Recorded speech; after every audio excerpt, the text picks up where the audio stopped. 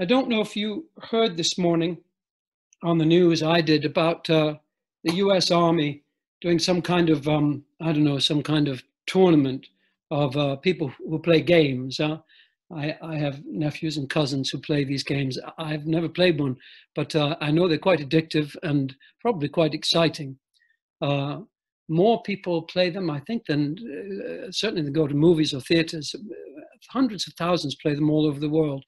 And the US Army, followed closely, of course, by our Army, are now creating kind of competitions and stuff to bring the young people in and of course, introduce them to the Army. Why? Because they need these technical skills. Will they, I wonder, explain to the young players the difference between playing a game on your computer and actually doing something like a drone that kills real people? I don't know. It's the latest recruiting technique, isn't it? And it made me think of this beautiful song, one of my favorite songs, which I'm going to dare to sing to you tonight, as every good comedy show ends with a song.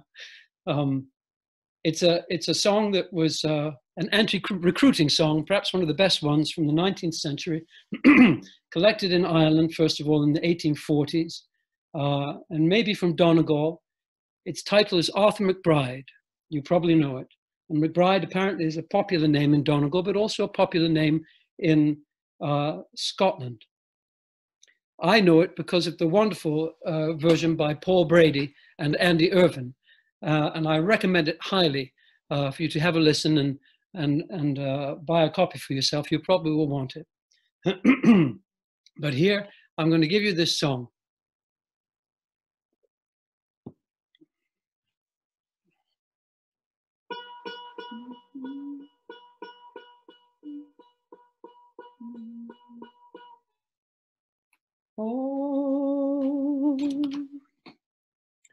Oh, me and my cousin, one Arthur McBride, while we were out walking down by the seaside.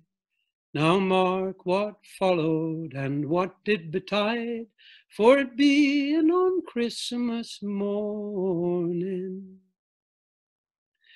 Out for recreation we went on a tramp, and we met Sergeant Napper and Corporal Vamp, and a little wee drummer intending to camp, for the day being pleasant and charming.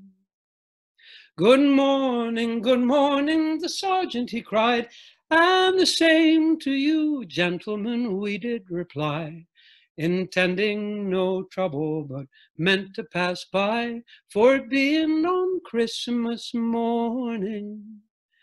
But says he, my fine fellows, if you will enlist, it's 10 guineas in gold I will slip in your fist, and a crown in the bargain for to kick up the dust and drink the king's health in the morning. For a soldier he leads a very fine life, and he always is blessed with a charming young wife. He pays all his debts without sorrow or strife, and always lives pleasant and charming. And a soldier, he always is decent and clean, in the finest of clothing he's constantly seen, while other poor fellows go dirty and mean, and sup on thin gruel in the morning. But says Arthur, I wouldn't be proud of your clothes, for you've only the lend of them, as I suppose, and you dare not change them one night, for you know, if you do, you'll be flogged in the morning. And although that it's true we are single and free, well, we take great delight in our own company. We have no desire strange faces to see, although that your offers are charming. And we have no desire to take your advance. All hazards and dangers we barter on chance, for you would have no scruples but to send us to France, where we would get shot without a warning. Oh no, says the sergeant, I'll have no such chat, and I neither will take it from spalpeen or brat. For if you insult me with one other word, I'll cut off your heads in the morning.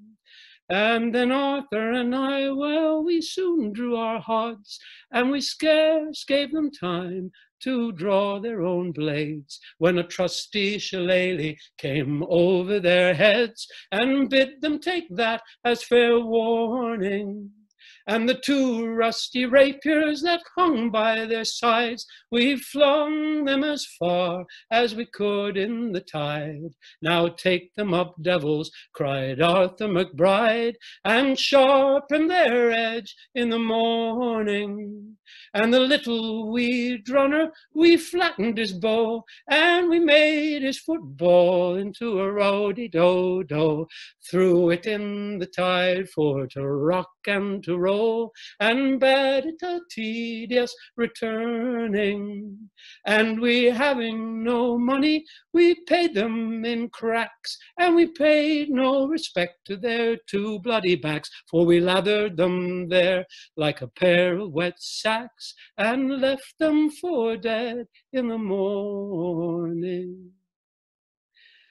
And so to conclude and to finish disputes, we obligingly asked if they needed recruits, for we were the lads that would harden their clouts and bid them look smart in the morning. Yes, my cousin and I, one Arthur McBride, while we were out walking down by the seaside.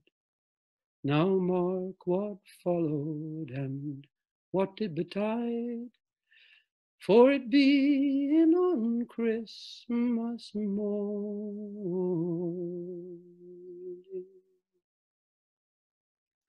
My favorite Christmas song. Merry Christmas to you all.